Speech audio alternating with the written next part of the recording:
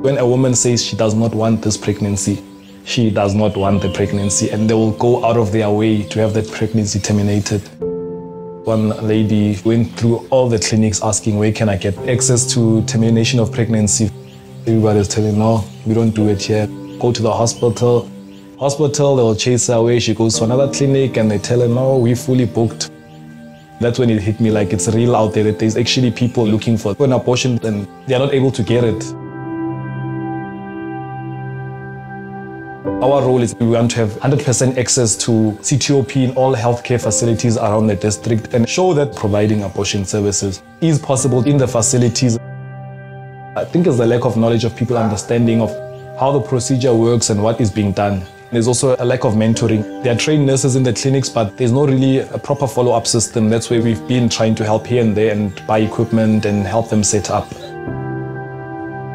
We document everything and we want it in the end be used in the district and nationally as well. I want to be a nurse, I want to help people.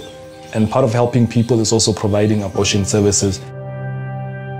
It's not my place to judge. Don't make it any more difficult than it is already for them. Healthcare services, there's difficult decisions people have to do, and then you just have to be there and help them and support them in every how that you can.